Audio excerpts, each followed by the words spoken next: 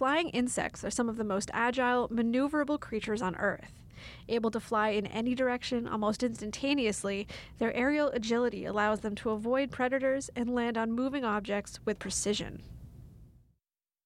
Airplanes and helicopters embody some of the maneuverability of flies, but miniaturizing these machines to the size of insects presents significant technical challenges in control, design, manufacturing, and power delivery.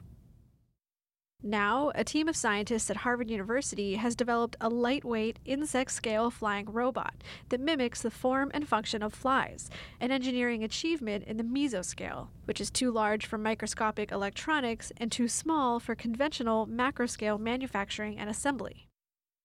Weighing in at just 80 milligrams and with a wingspan of 3 centimeters, this tiny flyer receives power and control via a tether. Made of lightweight carbon fiber and thin plastics, all of its components are designed to be mass-produced. The flapping of the wings is generated by piezoelectric muscles, which move back and forth in response to changes in voltage. The wings also rotate forward and back, like shoulders rolling in their sockets, which generates downward thrust and enables the robot to fly.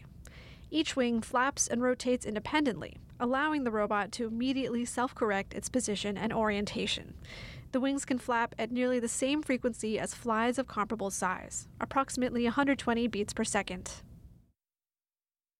Like an insect, this flying robot has the ability to hover and move laterally between discrete points in space. It has maintained upwards of 20 seconds of stable, sustained flight. Should robotic flies become easily reproducible, these devices may provide a new medium for exploring the mechanics of insect flight, as well as inspiring the development of miniaturized power, sensing, and computational technologies.